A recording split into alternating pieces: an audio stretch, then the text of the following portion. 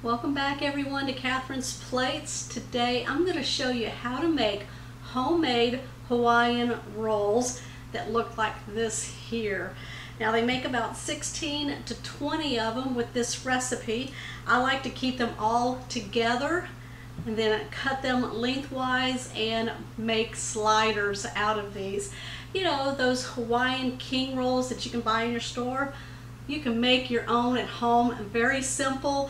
I'm going to be using a stand mixer, but I'm going to tell you what, you can make these just using a mixing bowl and a wooden spoon. You ready to make your own Hawaiian rolls? Let's go ahead and get started. All right, here's all the ingredients that we're going to need to make our Hawaiian rolls.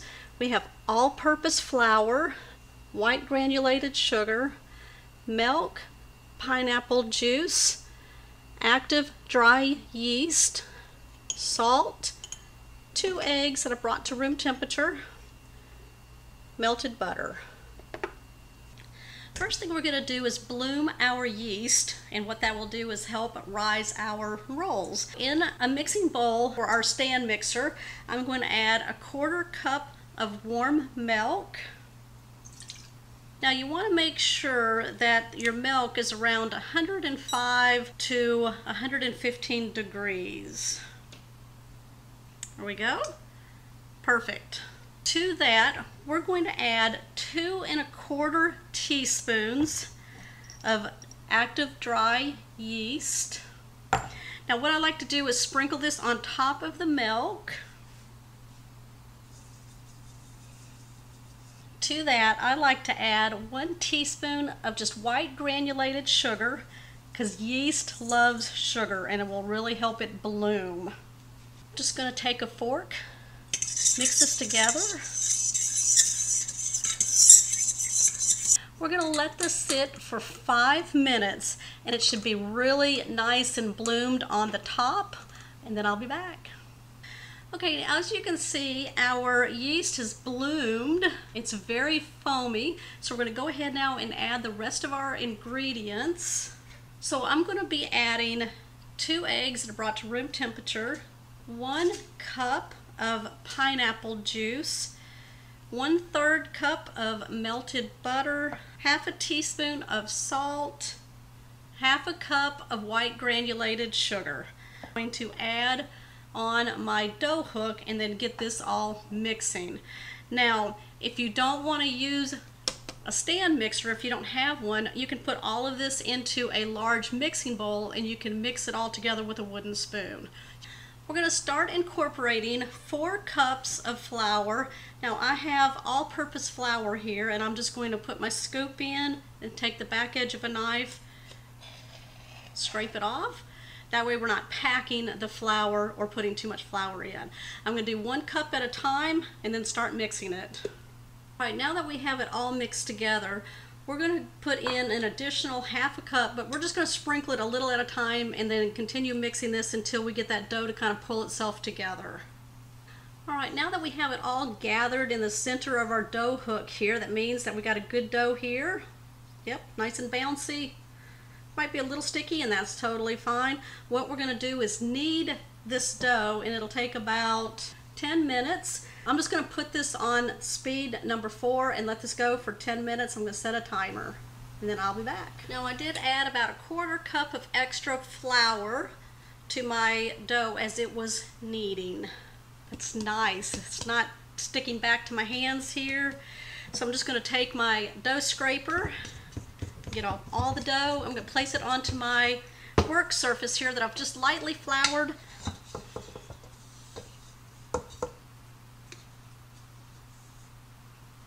All right, I'm just going to flour my hands a little bit, work with the dough, release any of that extra stickiness.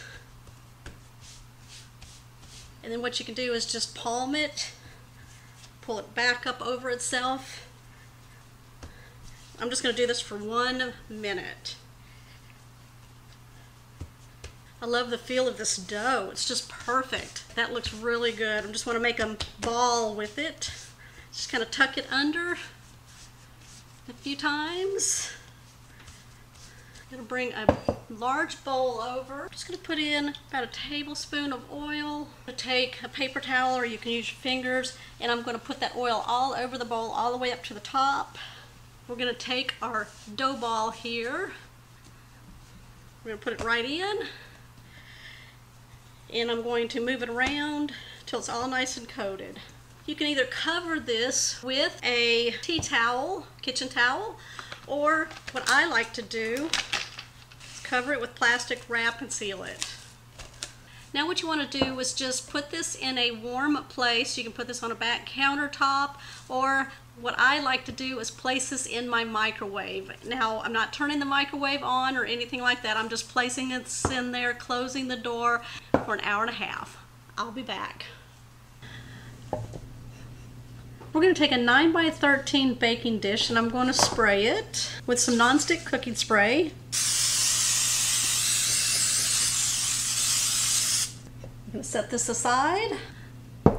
There's my dough. It's been rising for an hour and a half. Take off the plastic. Oh, look at that. I think it more than doubled. I'm going to take my dough, and what you want to do is just kind of punch it, get all that air out. I'm going to put it onto my work surface.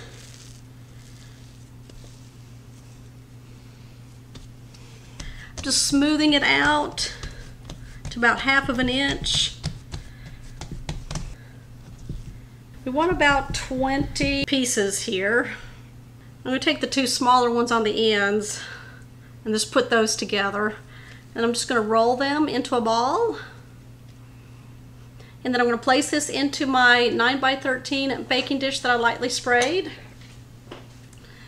Now when you roll them out, you want to put them side by side.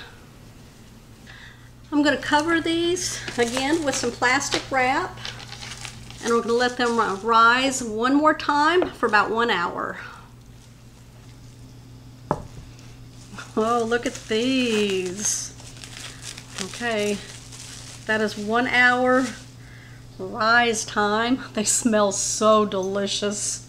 We're going to take some milk and a pastry brush and just brush the tops with the milk. We'll give them a nice golden color. We're going to pop these in the oven that's been preheating at 350 degrees for 16 to 20 minutes until the tops are nice and golden brown. Okay, I've taken my rolls out of the oven. I've just got some butter here, and I'm just going to spread a little on the tops. Let this melt in while they're cooling down. And then I'm going to show you what they look like on the inside. They smell delicious. Yes, they do. All right, look at that. Oh, gee. Some butter, some jelly. Heck, what I'm going to do is I'm going to take 16 of these. I'm going to be making another video for you guys, and I'm going to show you how I'm going to make these into sliders. What type of sliders? Well, stay tuned in the next video or so, and you're going to see that happen. You know those Hawaiian king rolls that you get in the store? Make your own. Yeah. We saw how easy that was. Make sure you give me a thumbs up on this one, comment down below. If you're new to the channel, make sure you hit that subscribe button down below. And everyone, if you want to know when my videos are posted, make sure you hit that bell notification and make sure it's on. That way you will be notified when shows are posted. I'm on Facebook, I'm on Pinterest, my recipe blog, catherinesplates.com. That's where you can go and find my cookbooks also.